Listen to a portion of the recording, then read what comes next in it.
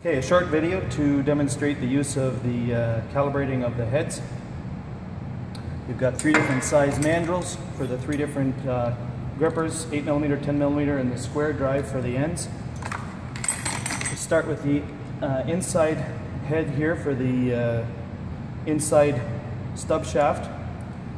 Insert the square drive into the tester here with the socket head caps up. You need a 7/64 T-handle wrench, and then slide this into place. It's very important to keep the back plate of the tester up tight against the back side of the head. Slightly snug up the bottom screw and then tighten it on top, and then clamp it.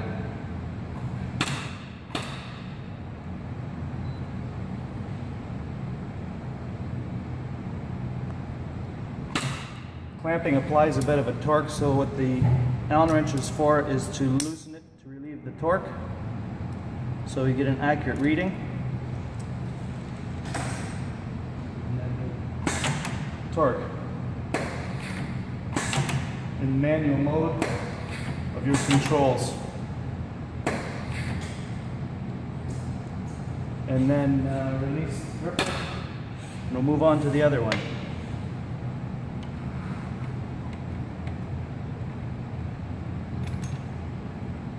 So now we'll be using the 10mm arbor and extend this to fit over the side shift.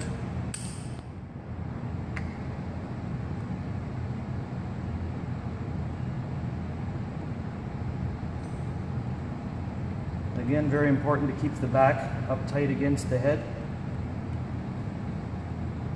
Snug up the bottom, tighten up the top,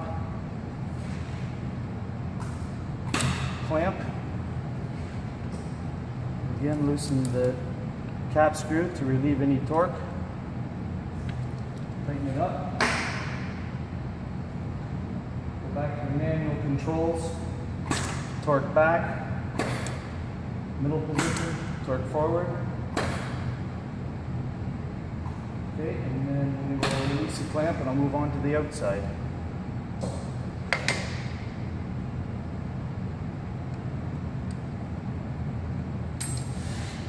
Go to the square drive arbor, clamp it on tight against the back,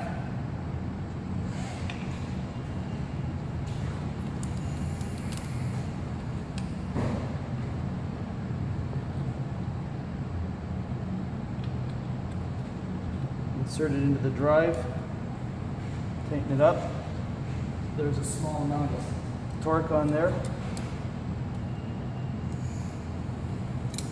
Relieve it. Torque.